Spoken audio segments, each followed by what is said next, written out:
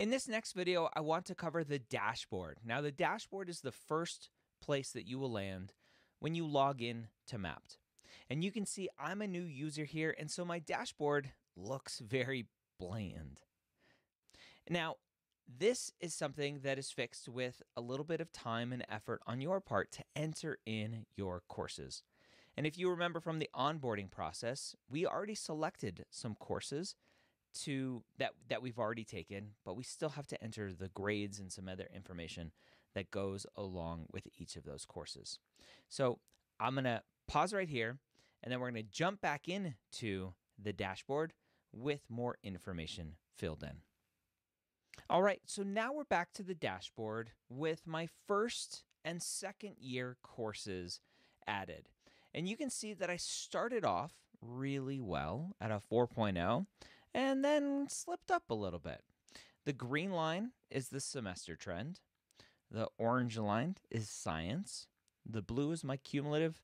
And this light grayish color is non-science. And I can click on these to show and hide exactly what I want. The other thing that this dashboard GPA widget does is I can change between ACOMAS, TMDSAS, and AMCAS because each of the application services calculates your GPA differently. Now, in another video, I'll go more in depth into our GPA detail page, but for now, this is the dashboard with just the GPA. Again, in another video, we'll dive into the GPA detail page. We'll dive into adding your MCAT score and adding activities. One other thing I want to show you on here is it will track my prereqs. And again, sometimes it gets the prereqs right when you add your course. Sometimes you have to change it. Just keep an eye on that. That is a beta feature as I'm recording this video.